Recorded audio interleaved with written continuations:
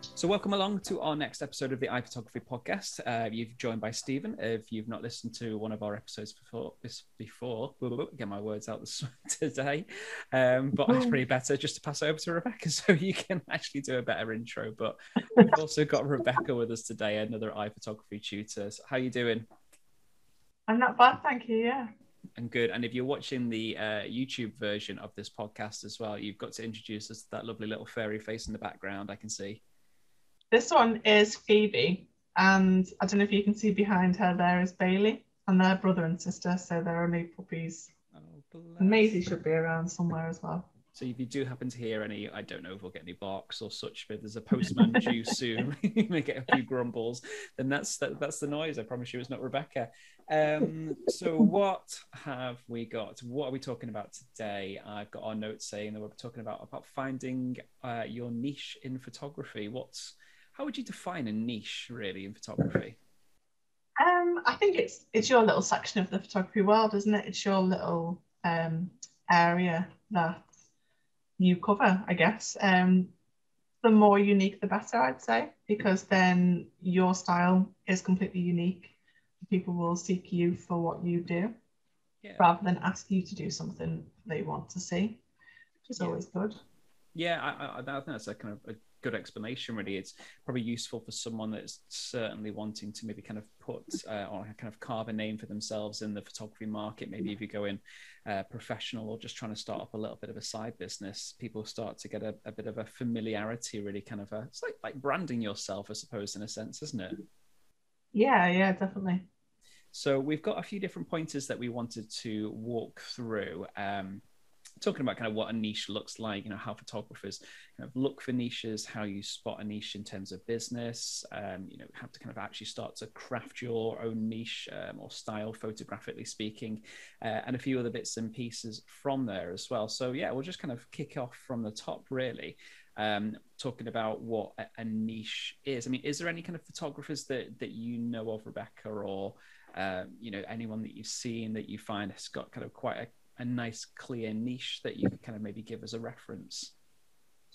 I mean, off the top of my head, I can't think of names, but I used to work with a lady who photographed chickens, and that was her speciality, is photographing chickens. I mean, that's a tiny niche. Yeah. But yeah, I mean, I know you can have a broader niche where you can look at, I specifically photograph dogs, or I specifically photograph pets, and broaden it down that way. But you can go as narrow as being, I only photograph chickens. I want to get in contact with that lady now. I want to know where that actually started from. But yeah, I think you're right. I mean, the first thing that comes to mind after seeing her back catalogue is thinking about Tutor Emily, about how a lot of her work is geared and kind of worked around alternative weddings. So not the most kind of formal and traditional types, but yeah, she's certainly got kind of an eye for looking for couples that really like the quirkiness, adding in really, really unusual props. But you're right, it could extend out to people photographing just one particular subject. It could be ones that like the challenge of animals and children, or maybe like landscapes but only in black and white, or landscapes that are very much just one location, so you get to know it like the back of your hand. So I suppose there's loads of different ways that you could kind of make a niche, really. But I suppose it's kind of looking for things that are still important to you. Maybe that lady absolutely loves chickens, and that's that's her be all and end all, and that's all she wants to kind of deal with for the rest of her life. So why not make the most out of it, really? But yeah, and I think the niche doesn't have to be a particular subject, as it will be with chickens. But another photographer that I love to follow is a guy called Sebastian Bayan, I think his name is, and he does this kind of really quirky line work on the face. So the kind of style of it's the same, but the composition's always different. It's not necessarily always indoors. It's mixed up a little bit as well. So he kind of translates his little niche through there. And another guy that kind of has his own niche, which again is not specifically a photography genre, is a guy called Ollie Howe, spelled Howe, who does kind of like these amazing composites with Photoshop, and he even prints things off and spray paints them and stuff. And it's just finding that little kind of quirky attributes to your photography, I think. Yeah, and consistency in it as well. You're right. It doesn't have to be the subject. It could be the art on top of it, or the the framing, Yeah. or the compass. Yeah, I get you. And color as well. I've known, can't think off the top of my head, but some photographers that always have a certain color within their shots. Maybe it's red or yellow, whatever it may be, but they've always got it somewhere in their work. I know like David LaChapelle is a big user of color, maybe not specific ones, but it's always very heavily saturated. His work is heavily contrasted. So yeah, it could come down to like how you edit your pictures as well, keeping that Yeah, consistency. definitely. But kind of, why would we say, why do photographers look for niches? Is it an important thing for everyone to have, or why do we think people do it in the first place? I think there's a couple of reasons. I mean, for me personally, if somebody approached me and said, "Would you photograph my child?" I'd probably pull a face that says no. But so it's eliminating things that you don't want to do. If you let's take Emily again as an example. She could photograph a traditional wedding, and someone could come to her and say, we're getting married in this church, and we want this very formal kind of structured wedding. But the likelihood is that that's not her style. That's not what she's going to enjoy doing. So I think finding your niche really helps you find something that you enjoy. Yeah. So if someone come to me and said, "Will you photograph my dog?" I'd be like, "Yes, amazing, let's do that." So that's what you look for, I guess. Yeah. Yeah, I think that's a nice thing, that it's cathartic, and it motivates you more knowing that you enjoy the subject matter itself. And I think on the flip side, is looking at it as a business, if you're wanting to try and stand out in a busy genre. So again, using Emily as an example, wedding photography, I imagine, is quite a saturated market for many. So trying to kind of be different and appeal to some people that are getting married that don't want the traditional look, you're effectively kind of capturing a market that isn't already being serviced. But it's also, like you say, it's maybe to give people a place in their own, because there's millions, I don't know how many photographers there are in the world, but there's hundreds and thousands, millions of them. So trying to do something that somebody else isn't doing and make you feel that your images are even more special, I think there's an appeal to that really as well. So whether you're doing it for fun or for business, there's different benefits of it really. But when it, I suppose, actually comes to kind of picking up the camera and in taking those shots and creating a style, I mean, how do you approach your work? Do you have a consistent thing that you always look to try and do? Yeah, I mean, I tend to do a lot of research into my ideas and things. Sometimes they just kind of hit you in the face, but other times it comes from seeing where others have not necessarily gone wrong, but where you change things that they've done, or things that inspire you in that sense. And also sometimes if you think of an idea and then you do research it and there's no information, that's a massive niche. Just because it's not there doesn't mean it's not wanted, it's not popular. For example, I'm looking at so I do a lot of photography with my aerialist friends, my gymnastic friends, and an area that I wanted to try and look into was the kind of George Mayer Avenue. So he does a lot of shadows and basically nude, but with shadows, so it's quite elegant and hidden and classy.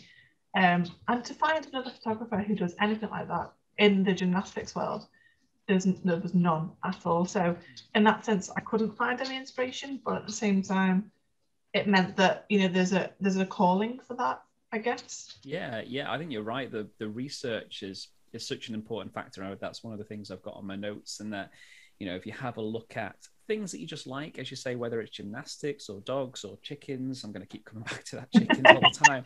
And literally, I would say, a good process is almost like writing down a list of features and elements and things that you like, and you basically start to build up a list of what your ideal photo looks like. So whether it's kind of bright and light, or dark and moody, colorful or black and white, whether it's intimate or widespread, busy, kind of simplified, there's different ways to do it.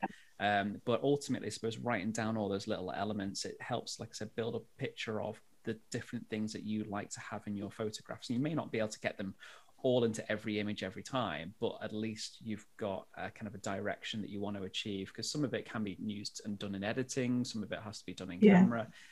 But yeah, I think you're spot on to say there's a lot of research with it. And I mean, you can come to then I suppose if you know this editing is a big part of it, then I mean, do you use presets a lot, you know, to kind of help consistency?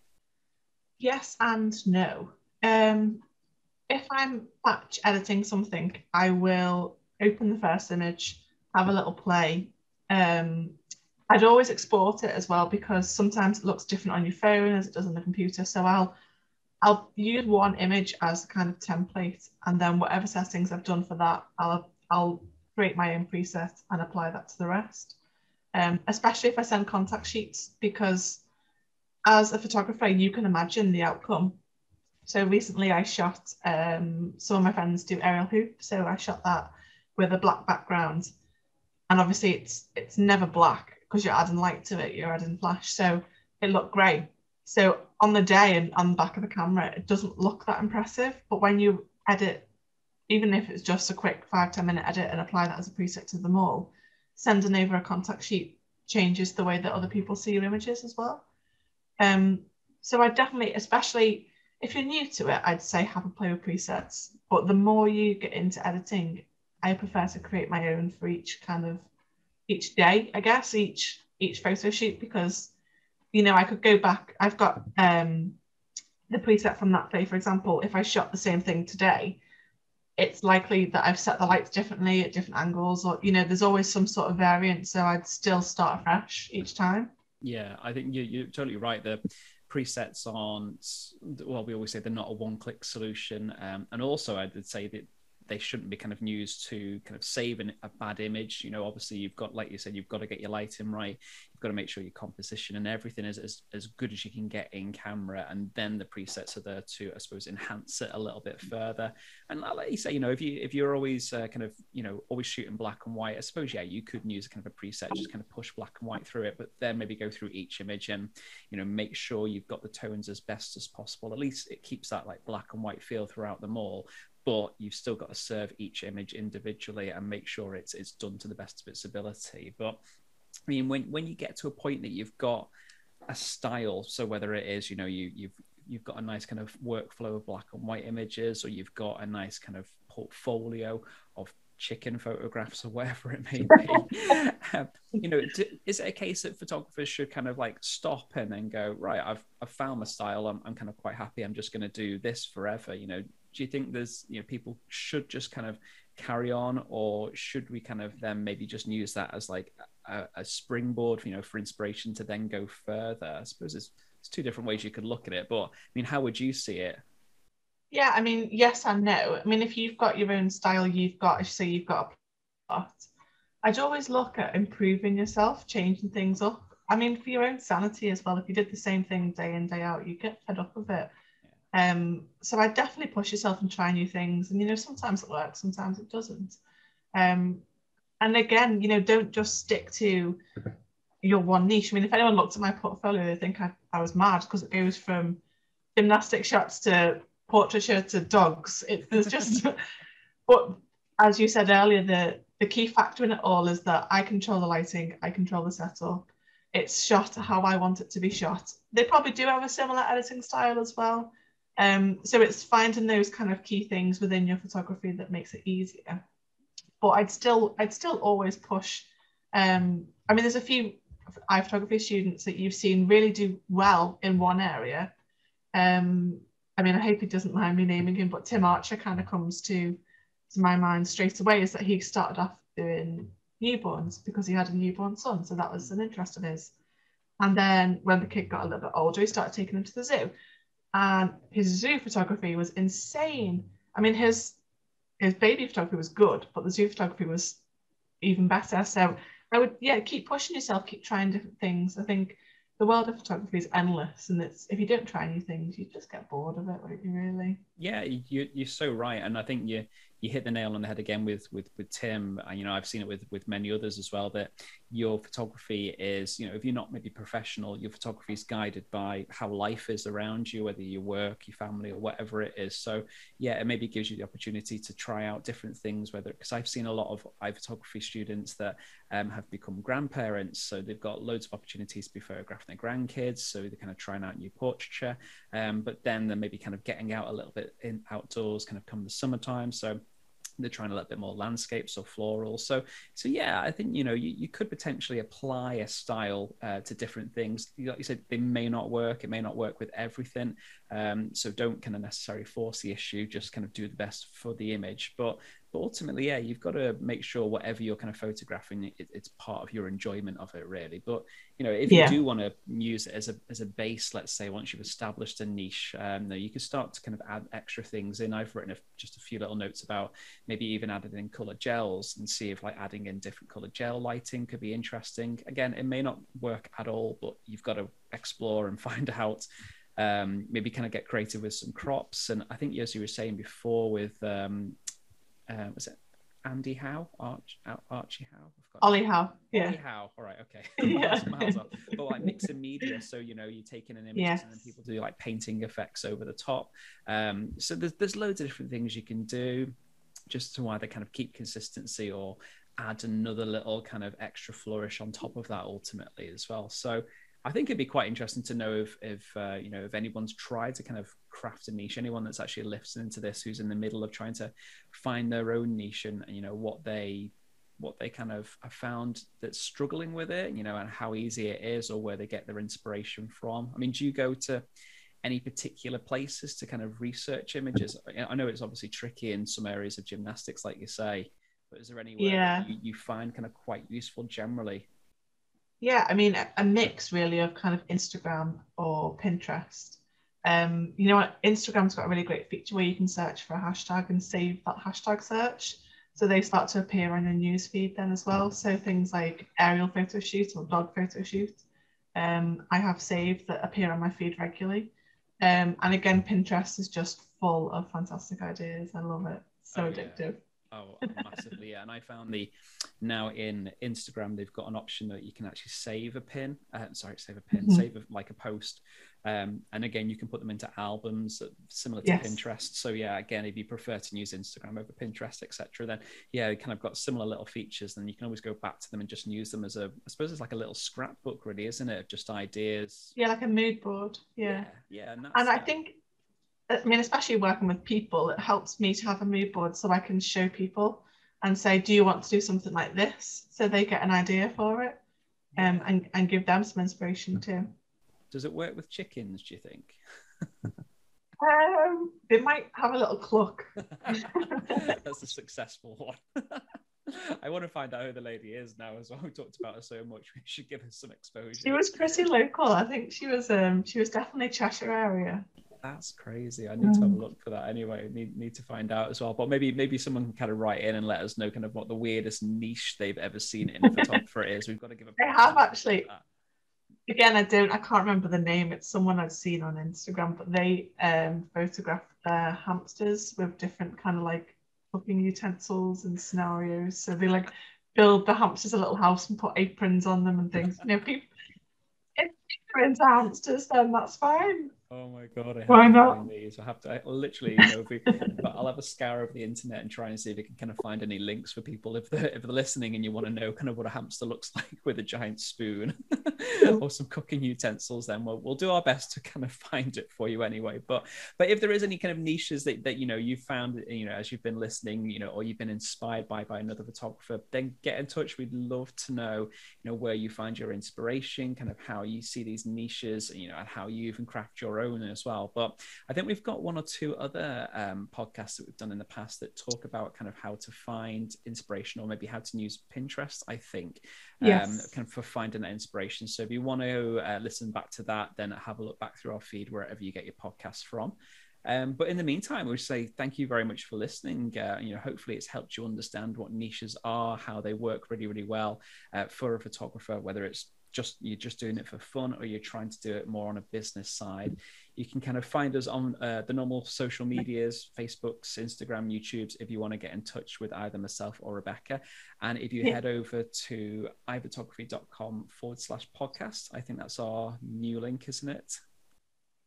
Yes, that sounds all right. Yeah, and on there you've got special offers available for some of our iPhotography courses if you want to do a photography course online, plus some of our products and our amazing Plus memberships. So yeah, check that out. All the links will be in the description as well.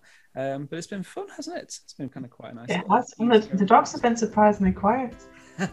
Well done. They're very cute, asleep. They are, honestly. If you're listening to this and just listening on the podcast player, then try and jump over to the YouTube version just to see them. I think he's actually kind of heard his name. He's like heads up, looking around. What's going on? Is that me? Oh, back to sleep. Well, that sounds like it's the end of this episode. So thank you for joining us. Keep looking out for us on the next one, and we will see you soon. So thank you. See you soon. Thank you.